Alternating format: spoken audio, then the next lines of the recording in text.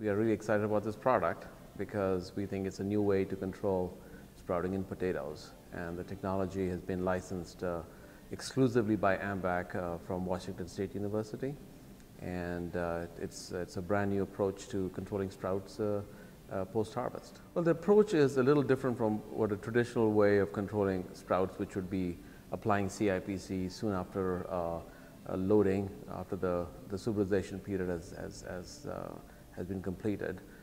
Here with SmartBlock, you really are trying to wait until the potato breaks dormancy, and then you're trying to make an application at that point.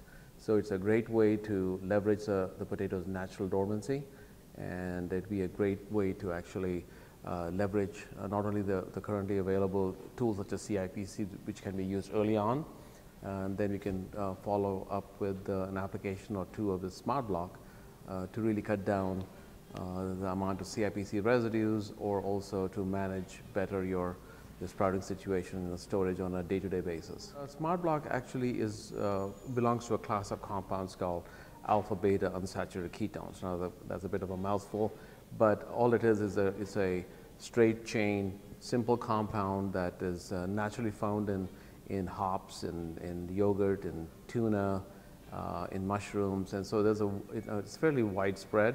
But it's also approved as a direct food additive by the FDA. So currently,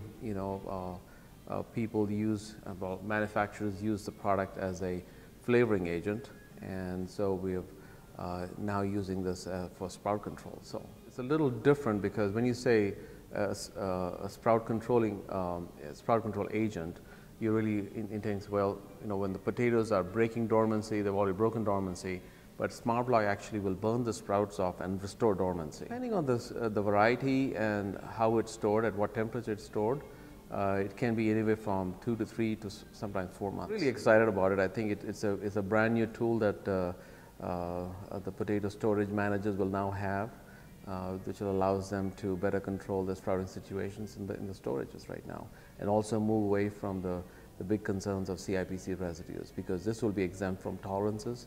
So they will not be a residue definition for the compound. We see huge opportunities for export market, especially from potatoes being exported out of U.S. to say countries like Japan, where CIPC is not registered.